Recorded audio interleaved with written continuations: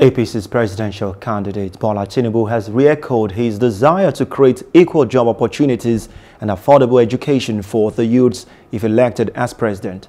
He said there are plans to initiate job registration centers to provide employment opportunities for skilled and unskilled citizens across the country.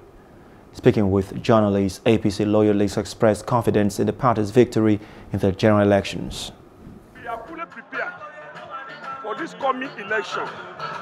You can see now, see crowd, see people, despite the fact we are on break. On Friday, we won a tribunal election, and by special grace of God, we are coming back. But before then, we are going to show them that we are on ground in Osun State. The presidential election coming on the 25th. I know by God's grace that BOLA Tinubu is winning the race. He is very competent. He has done this very well. He performed credibly in Lagos. From what you've seen, you can see people gathered here.